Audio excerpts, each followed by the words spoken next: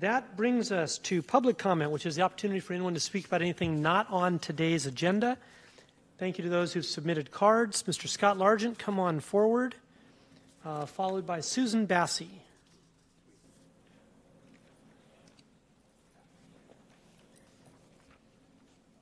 Or in reverse order. Ms. Bassi, come on forward. You'll have 3 minutes to speak. Welcome. Thank you. As many of you know, my name is Susan Bassi. I've been a publisher and a member of this community for over 30 years.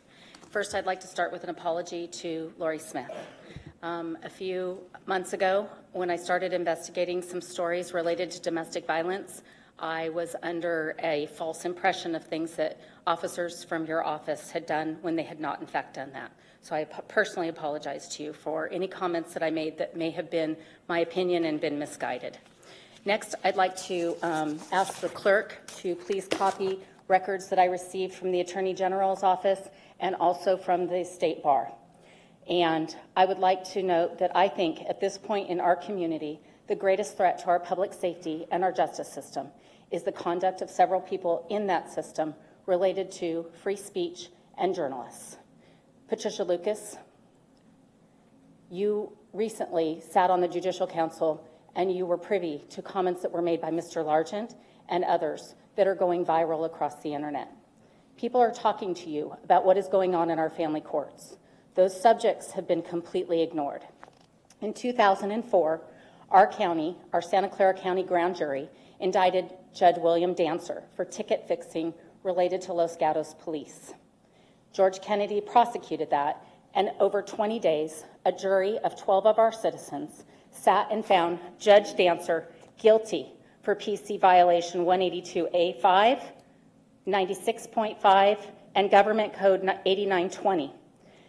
The District Attorney's Office and the county have been complicit, indifferent, and inefficient in their public records requests. I have had to go to other agencies to get these records. The fact that we prosecuted a judge and 12 members of our public found that judge guilty of ticket fixing traffic tickets, and we have done nothing as a society since then to investigate how judges in our courts are behaving, is appalling. That issue involved the Los Gatos Little League and the Los Gatos Police Department.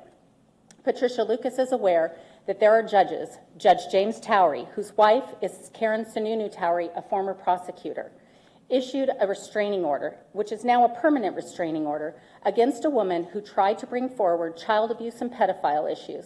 They restrained that woman from speaking to Boy Scouts of America and Little League in Los Gatos. There is corruption in our county, and our district attorney is more worried about his public image and his opinions in the San Jose Mercury than he is about investigating public corruption, the lawyers in his office, and the judges who may be acting improperly in our county.